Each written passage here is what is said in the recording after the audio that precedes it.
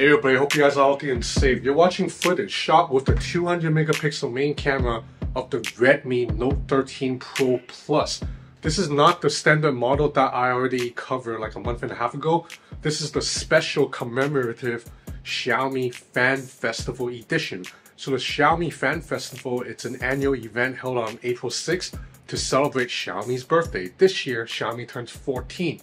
So this is a special commemorative device with a new back design. It has a Mystic Silver colorway, which is a piece of silver film covered with glass, and it has the Xiaomi Fan Festival logo engraved onto the back.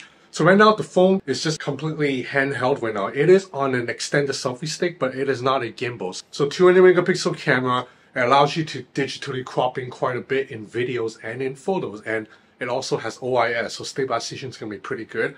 I'm going to put that to the test very soon. And by the way, I'm here at my friend's place because I'm cat sitting for her. For these two guys, we have this guy right here, and then we have this one, Cheeseball. So let's zoom in. So this is 2.4x. So you see, because of all the pixels, you can zoom in and still get a pretty detailed shot, even though this phone does not have a dedicated zoom lens. So what I'm going to do is I'm going to take this phone outside downstairs and show you guys the neighborhood. And after that, I'm going to go to dinner with my parents at a beachside city called Saikong. And then I'll see if I can document everything on this phone and also talk about the hardware, obviously. So my friend lives in an older apartment building without an elevator. That's how people in Hong Kong save money on rent. So walking down's gonna be easy, but walking up, it's a workout, man. But right now, handheld, holding the phone with one hand on the selfie stick. Main camera footage with the Redmi Note 13 Pro Plus 5G Xiaomi Fan Festival edition. You also have an 8 megapixel ultra wide camera that does a pretty solid job. You can see it gets a much more sweeping field of view, including all these cute little Easter decorations right here. Still one hand handheld right now. So this area is super trendy. Right outside, you have a bunch of local eats and coffee shops. So this is a very cool coffee shop right here. By the way, I forgot to mention, this video is sponsored by Xiaomi, but they have given me complete freedom to say whatever I want. You'll see throughout the video, I'm still exactly myself. The video is exactly in the style that I always do. I didn't suddenly become a robot and be all like, hey guys, make sure you like and subscribe and smash that. You know, I'm not being all like generic like that. So let's take a look at the overall hardware. You have a 6.67-inch crystal res AMOLED display, 1.5K resolution, 1800 nits of max brightness, so it's bright enough that you can see outside even under direct sunlight. There's this new wallpaper that is exclusive to this unit that is designed to look like it goes with the back of the phone, the whole metallic vibe. The screen curves on the left and right side. I know not everybody in the West likes curved screens, but in Asia, curved screens are considered premium. They are panels usually reserved for flagships, not a mid-tier device. The overall in-hand feel is very comfortable and well made. Like if I hand this phone to somebody who's like a casual fan of mobile, they would not be able to tell the difference between this guy and something that costs like $900 US.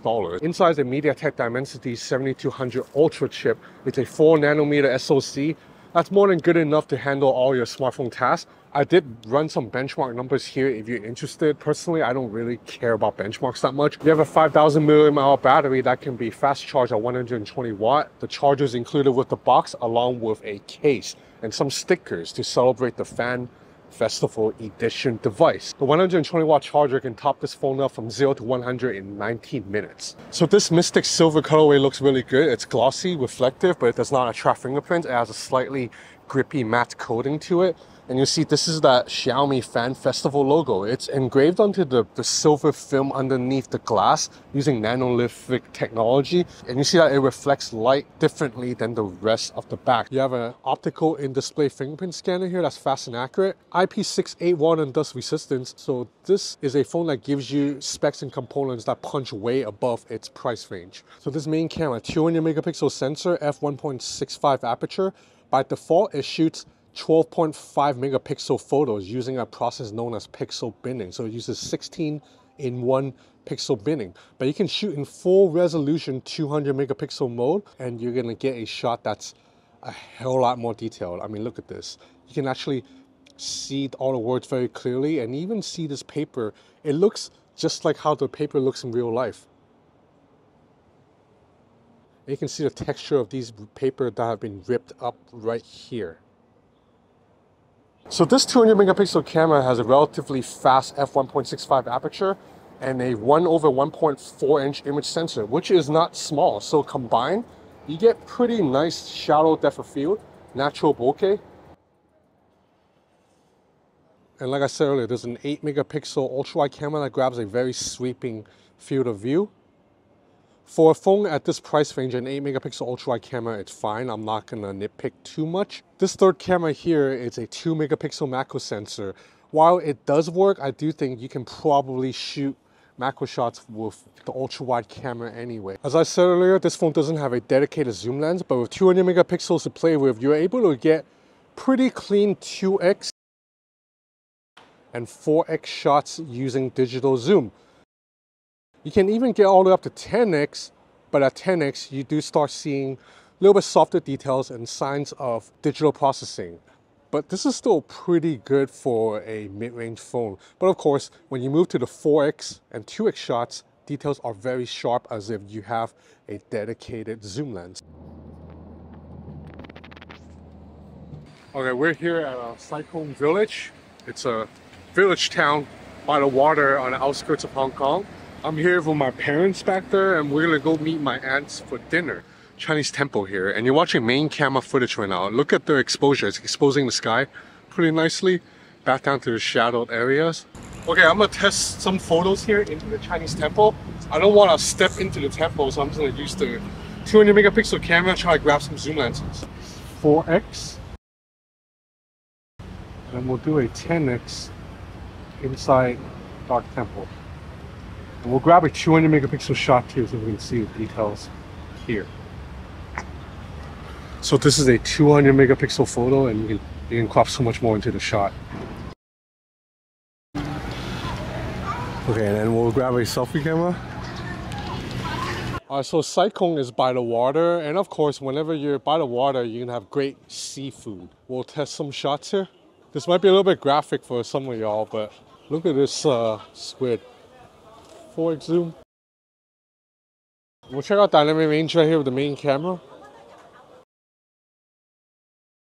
So right now you look at portrait mode, you can adjust the background blur right here. In terms of software, this one runs on Android 14, but it is not HyperOS, it is MIUI. Look at the mountains up there. Yeah. So you're watching 3x zoom right now into the mountain still. Okay, it's starting to get dark. There's low light footage right now.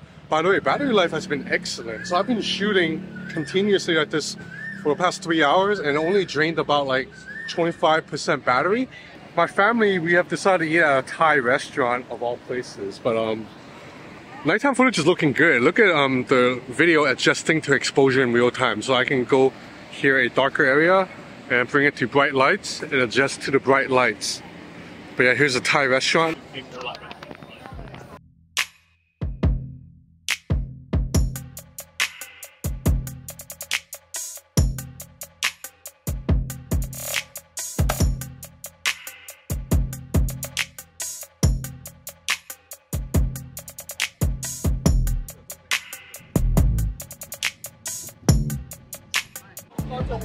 Now you're watching ultra-wide camera footage.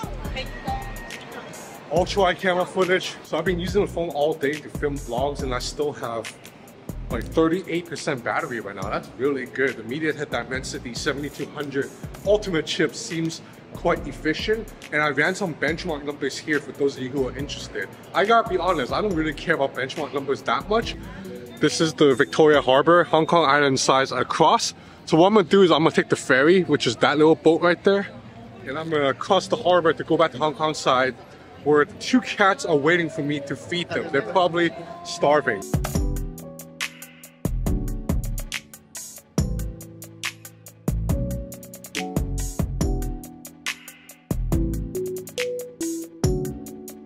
I just got off the boat.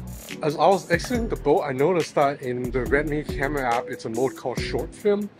It basically applies a vintage filter and it prompts you to film several clips in short bursts, like 2-second clips. And after that, The software will stitch together like a film that you can post on social media. The thing with walk-up buildings is, after a long day of being out, you're walking back up, it is quite difficult. 5 floors. But the cats are probably waiting.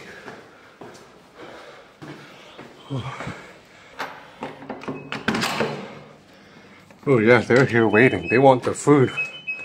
Oh, I'll feed you guys. They are enjoying the dinner.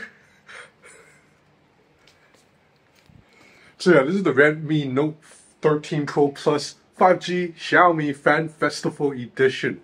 I hope you enjoyed this video. If you did, please subscribe to my channel. It will help me a lot. And thank you to Xiaomi for sponsoring this video actually. Thanks for watching.